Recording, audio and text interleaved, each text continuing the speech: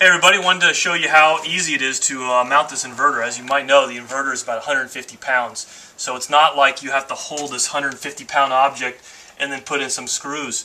If you have any experience putting in a plasma TV, it's very similar to that. What you have is a little bracket, and we'll mount this bracket on the wall. And then it's very easy, just two guys to lift up the inverter, and then it just rests on these tabs. So what I've done already is found the stud here. And I got a lag ready, and I'm just going to hold my bracket up.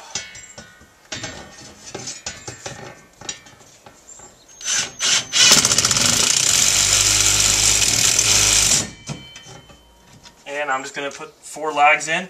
You'll see there's slots on this bracket, and I just really feel comfortable getting it all in one stud.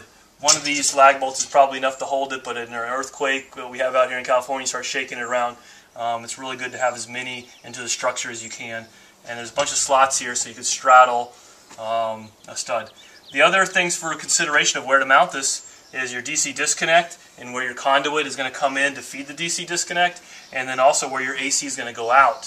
So don't just go blindly mounting it somewhere. Think a little bit ahead, play a little chess, think a couple moves ahead about where you're going to go, what's on the other side of the wall. Alright?